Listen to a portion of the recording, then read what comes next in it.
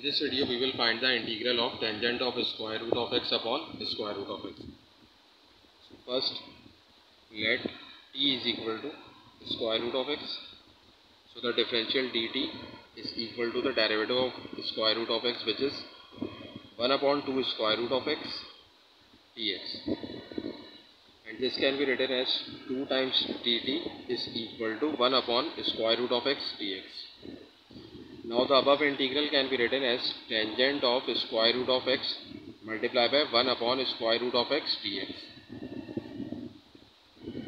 Now suppose this integral is I, so the integral I can be written as integral of, we will put the value of square root of x, which is t over here. So we have tangent of t, and here we will put the value of 1 upon the square root of x dx, which is 2 times dt. Now 2 can be written before the integral, so we have this integral, and tangent t can be written as sine of t upon cosine of t dt.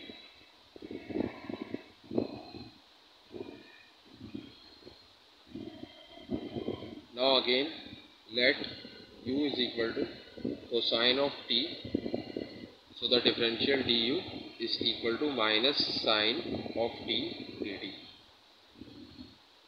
and this can be written as minus du is equal to sine t dt.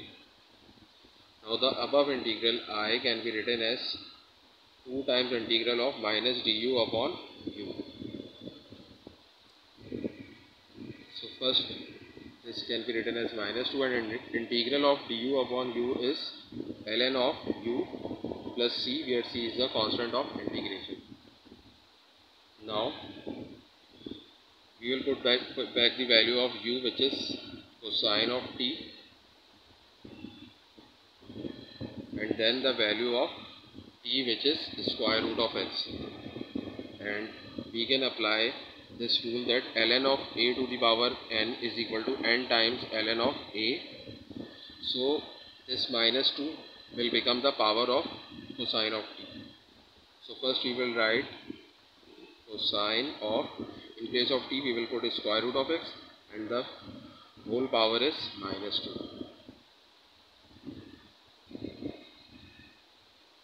Then we have 1 upon